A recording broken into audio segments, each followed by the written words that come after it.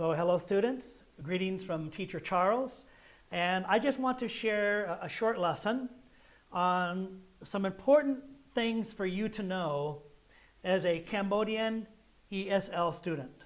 ESL, of course, is English as a second language. First of all, there are 5 keys to become fluent in English.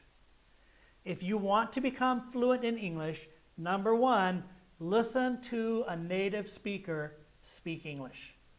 That's the most important thing that you can do. If you ask any Cambodian who speaks English fluently, that's what they will tell you. Listen to a native English speaker. You can choose American English, British English, Philippine English, Irish English, Australian English. Choose whatever one that you like. Then find that person on YouTube or find them in eSchool Cambodia and listen to them speak. Number 2, repeat after the native speaker. To speak English, you must speak English. You must train your lips, your tongue, your mouth, and your throat. You must train your vocal cords and the parts of your body to do something new. And if you only speak English from time to time, it's going to be weak. And so you need to practice speaking. Most Cambodians are shy, they're embarrassed. They say, I can't speak good, my English is poor. No, don't think like that. You have to try. You have to try. Repeat after the native English speaker. Say it after the native English speaker. Number 3, read English out loud at the appropriate level. Find simple English. This is my experience. Cambodians study too fast and they try to study at too high of a level. So find something to read that is easy for you to read and practice reading it and practice until you're fluent. So don't just study it quickly to finish it, but study it and say it again and read it again and again and again until you're fluent. So read English out loud at an appropriate level and study at an appropriate level. One student asked me, teacher, why do I find it difficulty reading? I said, because you're reading books that are too difficult.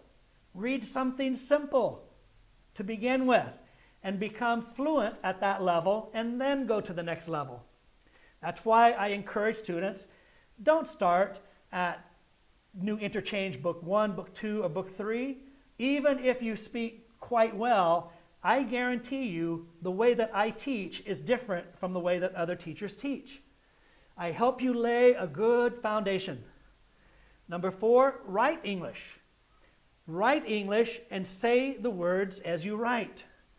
There's something called short-term memory and long-term memory. And so students will ask me, teacher, why do I forget my new words? Because your new words are only in the short-term memory of your brain. To get them from the short-term memory to the long-term memory, but you have to say it, you have to write it, and say it again. And that moves the new information from short-term memory to long-term memory. So writing is important. That's why it's important to do your homework, to do your writing homework, because it causes the new information to go from your short-term memory into your long-term memory.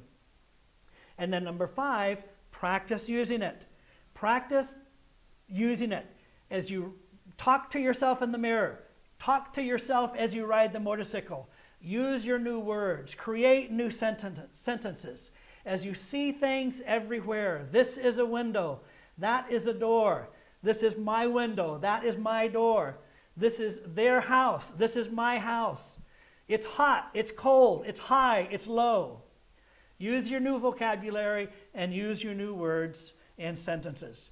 And so this is my encouragement for you, and I encourage you to study with me on eSchool Cambodia as well.